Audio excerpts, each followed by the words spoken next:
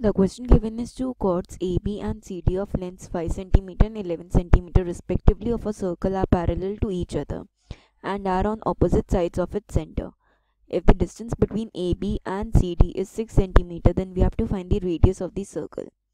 तो हमें इस तरीके से एक सर्कल गिवन है, ये हम अगर सेंटर सपोज कर लेते हैं दैट इज O, तो यहाँ पे एक कॉर्ड है AB जिसकी लेंथ है हमारे पास 5 सेंटीमीटर की इक्वल, एंड एक कॉर्ड है हमारे पास इधर CD that is of 11 centimetre.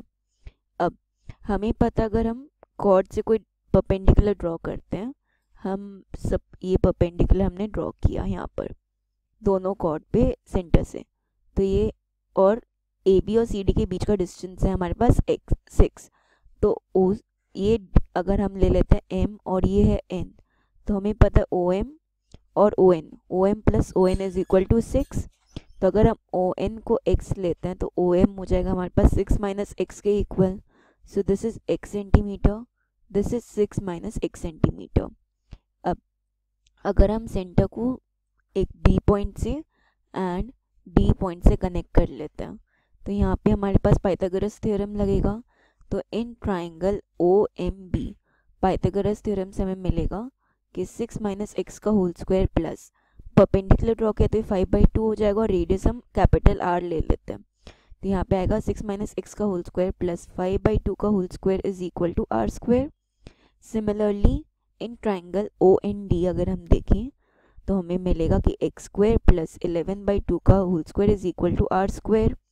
तो यहाँ से हमारे पास अगर हम देखते हैं, ये जो यहाँ पे वैल्यू है वो हो जाएगा 36 plus x square minus 12x plus 25/4 is equal to R square.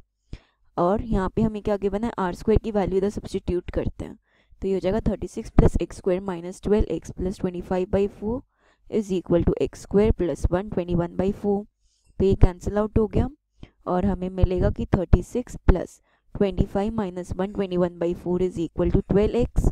That means 4 into 30 अगर हम देखते हैं तो 121 minus 25 that is 36 minus of यहाँ पर होगा 11 माइनस 5 6 और 11 माइनस 2 दैट इज 9. तो 96/4 इज इक्वल टू 12x. तो अगर हम देखें कैंसिल आउट होकर हमें मिलेगा 24 के इक्वल. तो 36 minus 24 that is 12 is equal to 12x. तो x आ जाएगा हमारे पास 1 सेंटीमीटर के इक्वल. x अगर 1 सेंटीमीटर है तो R स्क्वायर होगा हमारे पास 1 plus 121/4 that means R square is equal to 125/4.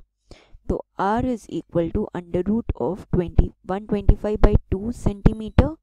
तो इसको हम लिख सकते हैं कि R is equal to 5√5/2 centimeter. So this is the required radius of the circle and our answer.